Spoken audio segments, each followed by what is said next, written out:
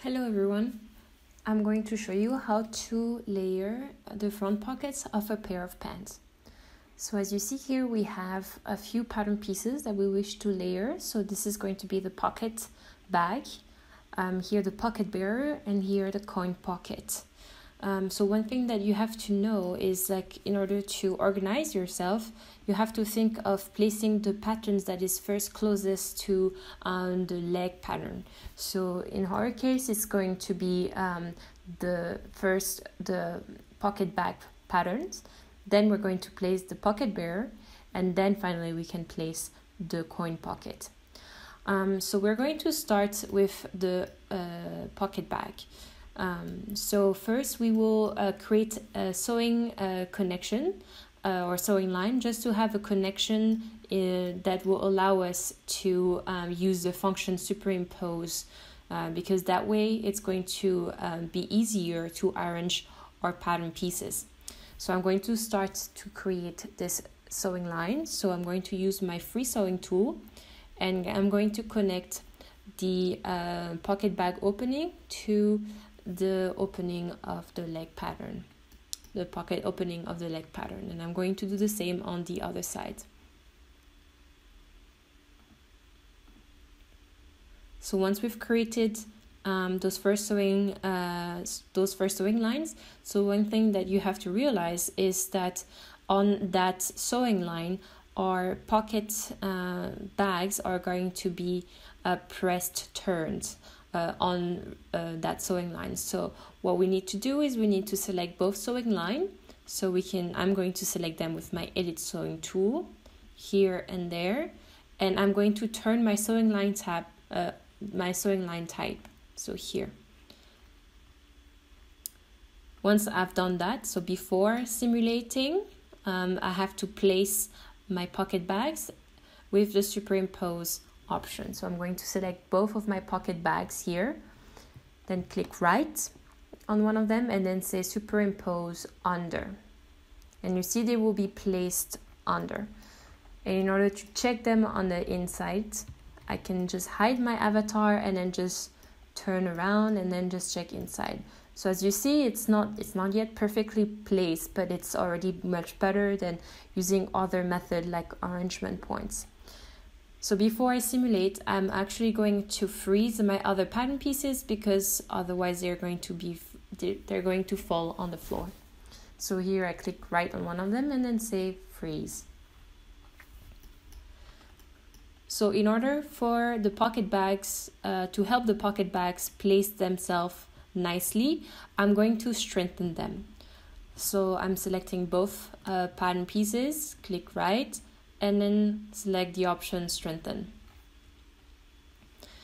Then once that is done, and I can simulate, and you see they start to place themselves, so it's not yet completely perfect, but in order to make them nicely flat, I can just use my hands, my little hand tool, my selection hand tool, and then just try to move them so that they're flat and nice. So here and then there on this side.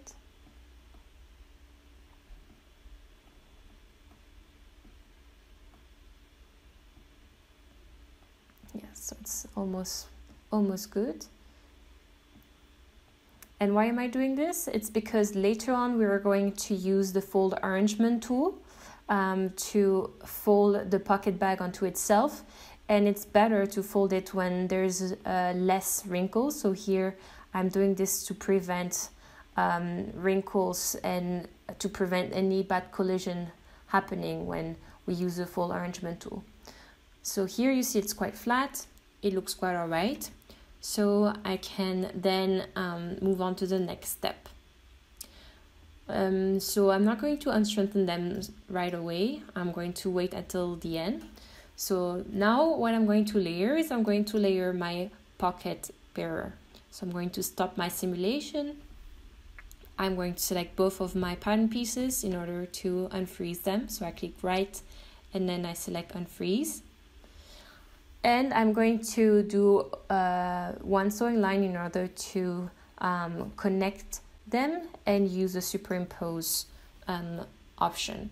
So that sewing line that I'm going to do, I'm going to stitch first the pocket bearer to the waistband.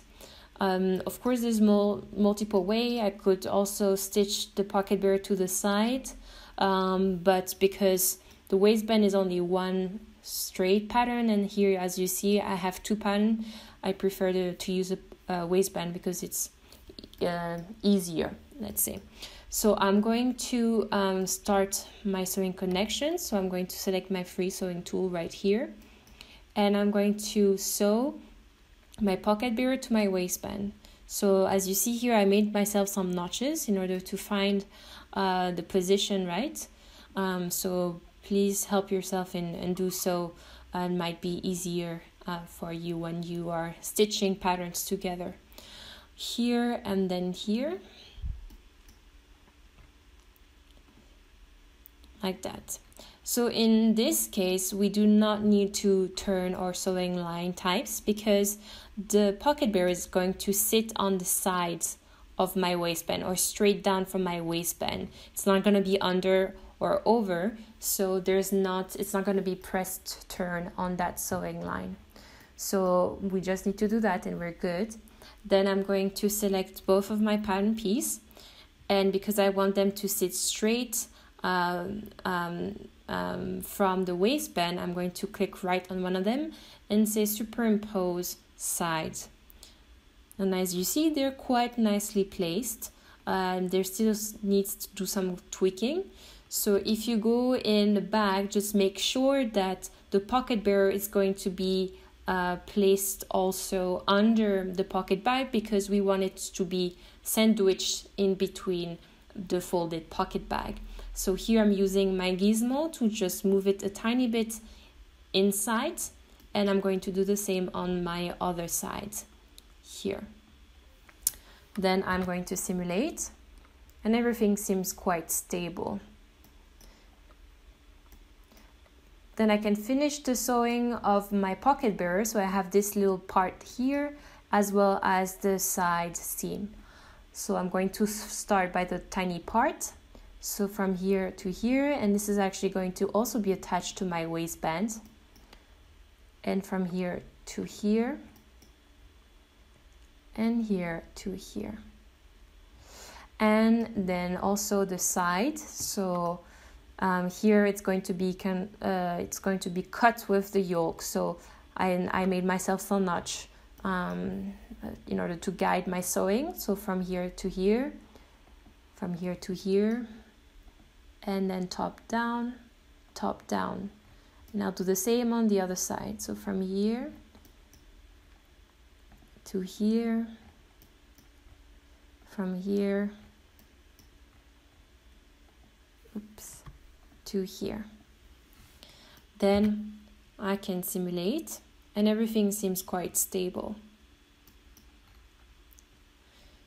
So once that is done, then we can fold our pocket bag onto itself. So I'm going to fold it using the fold arrangement tool. So select the fold arrangement tool in the 3D window, and then click on the internal line that is where the fold is going to be created. And then you can bring, in my case, it's going to be the green arrow towards the red arrow. So it's okay if it doesn't fold completely flat, just make sure that there's no collision between the pocket bag and the rest of the garment. So here it should be all right. And then on the other side as well, like this, not too much, in order to prevent some bad collision to happen. And then we can change the fold angle to 0 so that it's going to fold perfectly flat, and you know it's 0 because it's going to be the back side of the fabric touching the back side of the fabric. So once that is done, then we can simulate, and you see that my pocket bags are going to be placed themselves nicely. Once everything is stable, then you can stitch your pocket bags to the together, or the folded sides to themselves. So I'm going to use, this time I can use my segment sewing tool. So I'm going to stitch this side to this side. So in this case, make sure that the marks are actually in the separate or in the opposite direction, because my pocket bag are folded to itself. So when you fold it back, means that they're going to be touching themselves in the right direction. And because the sewing line is actually pressed turned, then we will need to change the sewing line type here to turned. Here as well, so I stitched both sides and I changed my sewing line type to turned. I can also stitch the top part of my pocket bag, so this top side, and I will stitch it using my free sewing tool to the pocket bearer, so from top to bottom, and then here top to this notch right here. And same thing, because on this sewing line it's actually pressed turn, so I'm going to change my sewing line type to turned, and I will do the same on the other side. Turned. Once that is done, then I can simulate to make sure that everything is stable. It looks like it.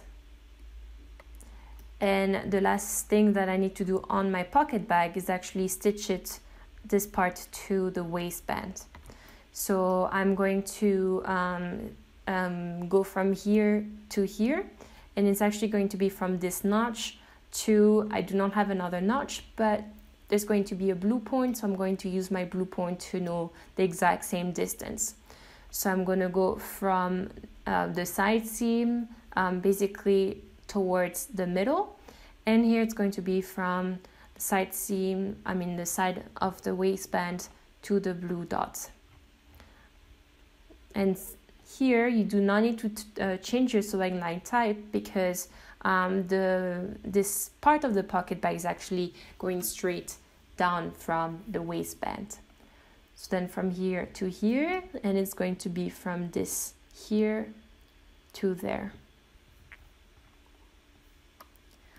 Then once that is done, I can simulate, and everything seems quite stable. So we finished with the pocket bags. So once I'm done, then I can unstrengthen them. So I'm going to select both pocket bag, click right on one of them, and then select unstrengthen.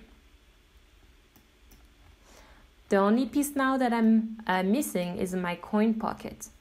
So I'm going to stop my simulation. I'm going to select my coin pocket, click right and unfreeze it in order to stitch it and then place it properly. So I'm going to stitch it in the 2D window, and the stitching is quite simple. So I'm going to stitch my sides here,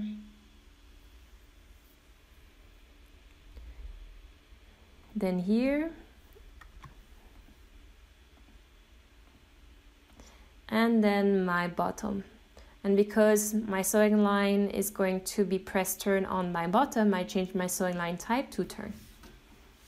And now I can select my coin pocket in the 3D window, click right, and then select the option superimpose over. So click right, superimpose over, because it's going to be placed on top of my pocket bearer. And then I can simulate and make sure that it's stable. So yes, as you see, I have my little coin pocket, and I also have my big pocket, and everything is there, all the patterns are here, and everything is layered nicely. So yes, thank you for watching this tutorial, and I hope you enjoyed it.